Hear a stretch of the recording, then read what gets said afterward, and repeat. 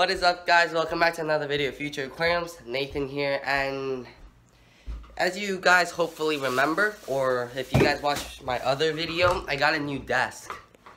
And I said that meant more tank setups. Today we're going to set up a tank. We're not going to completely set up, because, well, I don't know, but this is my 5-gallon tank, the one that used to keep my old blue and black beta. So in there, I want to get it up and running already because I impulse buyed a plant and it's dying in my discus tank. You can see that. Yeah. Monte Carlo. So I impulse buy that in my fish store, and I know where to put it. So I put a small piece in Beta's tank. I don't really want it to carpet. Sorry, I put a small piece in Gem's tank because I didn't want it to carpet. I just want to see what would happen, see if the light's strong enough or something. And so far, it seems to be doing better than that.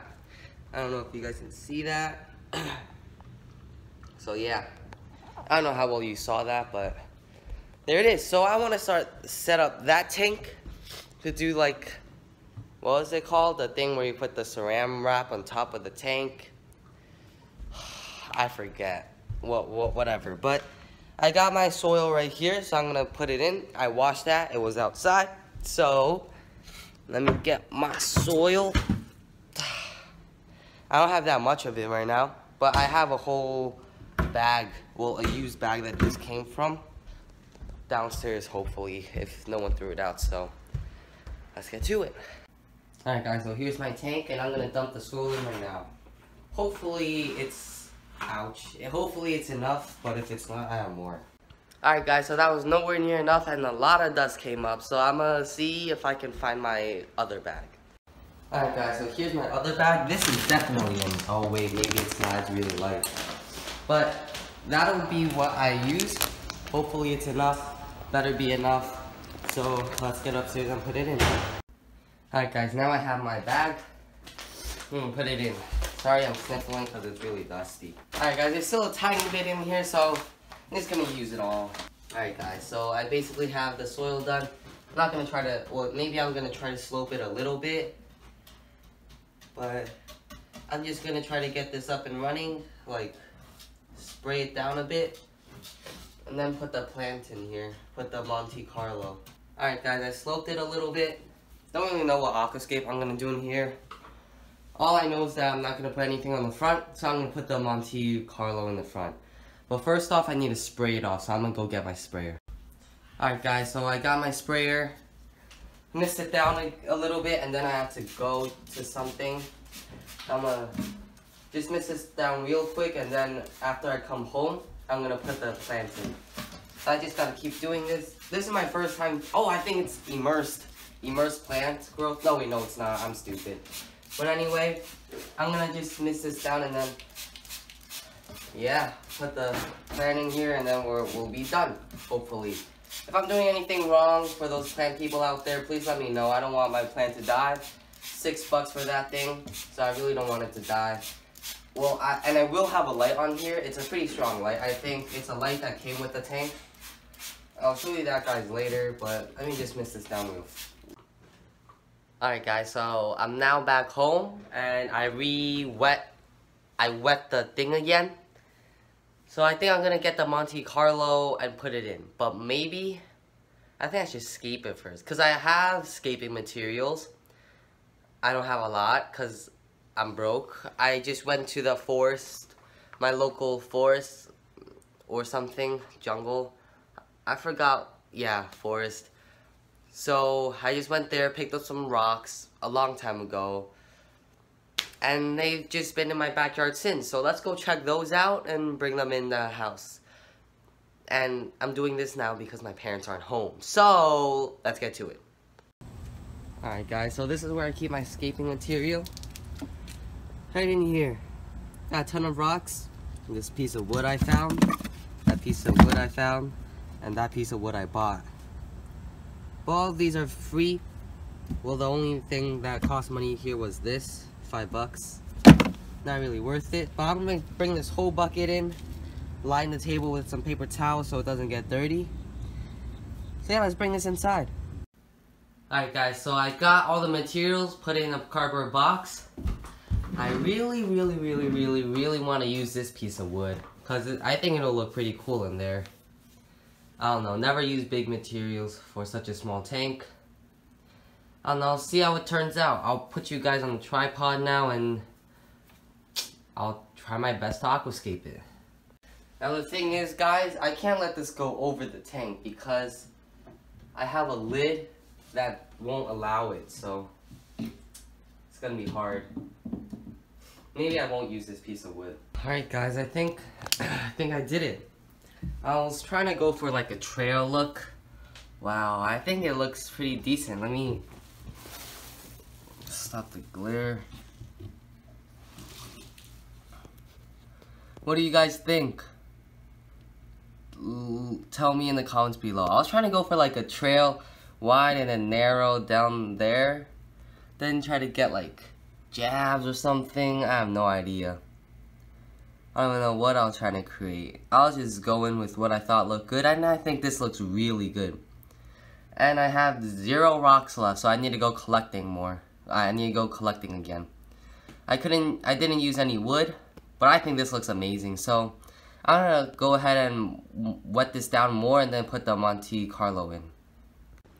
Alright guys, so I added a little bit too much water and now it's starting to puddle. So I'm gonna let it evaporate for a while and then put the plant in. So while I'm waiting, I guess I'll talk about what I remember now. It's a dry start method. So basically, the benefits of this is basically the plants won't float once you put the plant in. And no algae, you know, it's basically just, and plants get a lot of CO2 because they're not like in the water. So they'll grow faster. And maybe I'll wait like 6 weeks, 5 weeks, and then the plant's roots will latch onto the substrate. I pour water in and they will stay on the bottom and it'll be like a full carpet because I'm having Monte Carlo. So, yeah, that's basically it. So now I guess, whoa, almost. So now I guess I'll show you guys my light. I'm thinking about adjusting the light because it doesn't look that nice. So get back to you guys when I find it. My light, as you can see, that's the feeding hole and this is the light. So I can actually remove this light. I forgot how, but I could. I really forgot how. I did it before, but I could. And I was thinking about like doing something similar to my discus tank. Oh, there we go. Just gotta slide it out.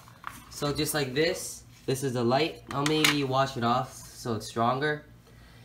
I want to get like a thin PVC pipe, cut it in half, put this under the PVC pipe, and just make a little stand for it so it sits like that.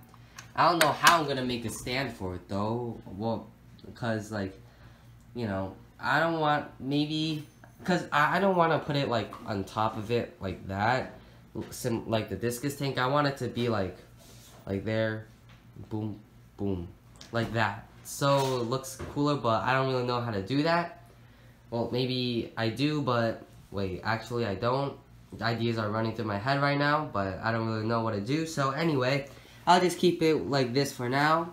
Let me slide this thing back in. So, oh wait, actually I won't because I need to wash it first. So this is my light. And then all I gotta do is the saran wrap on. As you can see, it puddled. And it'll be good to go. Alright guys, so it's been like, I don't know, 4 days, 5 days. And I realized I forgot to film the part where I put the Monte Carlo in. But here it is today. It's grown quite a bit, to be honest, just in like 4 or 5 days. You can already see it's like, you know, like growing to the light. This one is still kind of like recovering. I'm sure it'll do fine. So I figured out what I wanted to do. I just wanted to cover this part, that part, and that part, and try to make it lower so the rocks still show, and have nothing over here, which is kind of a waste of substrate, but I'm a novice, or no novice, I think. So mistakes happen, whatever. If I were to do it over again, I wouldn't put the soil in the middle and put sand in the middle. That would have looked so much nicer, I think, because it's good contrast between the rocks too. It's like, you know, gray and white sand. That would have looked cool. But this is what I have for now. I'll probably give you an update maybe after it's done or something, like have a before and after or something. But yeah, so I can't wait to see how this is gonna turn out. So yeah, stay tuned and follow me on Instagram at Future Aquariums. Ouch. And then go to KHC. I guess that's pretty much all I have to say now. So yeah, that's pretty much it for this video, guys. Hope you liked it, hope you enjoyed it, and we'll see you in the next video. Bye-bye.